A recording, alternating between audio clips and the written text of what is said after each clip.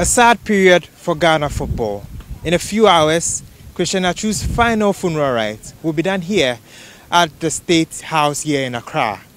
Now, Atsu, who used to play for Newcastle, Chelsea and other clubs, was under the rebel in Turkey and did not survive. Now, work has commenced at this particular place with canopies being set, with chairs being brought in and decorations having started. Now, the people who have been on the ground have already given their update stating that they expect to be done with everything by the end of day today. Say the trusses, it seems like this 2 days ago that we started, and then the normal canopy we started this morning. We will be done around 12 to 1 that way.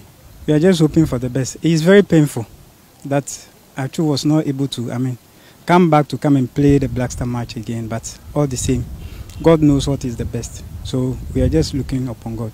Now, the Ghana Football Association Executive Council member, that is Nano Safo, he stated that he expects a number of dignitaries, and one of them will be some officials from Christian Atsu's former club, that is Atayspor in Turkey.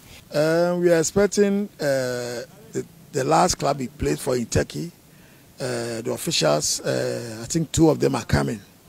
And there is another club called Vetem here, so I forgot the name. I just can't mention European names because they are also sending somebody to come with a brush wreath in their colors to present. It is, of course, a sad period in Ghana football, and of course a lot of people have been saddened by the incident that has happened to the late brother and the late footballer Christian Atsu Trasam.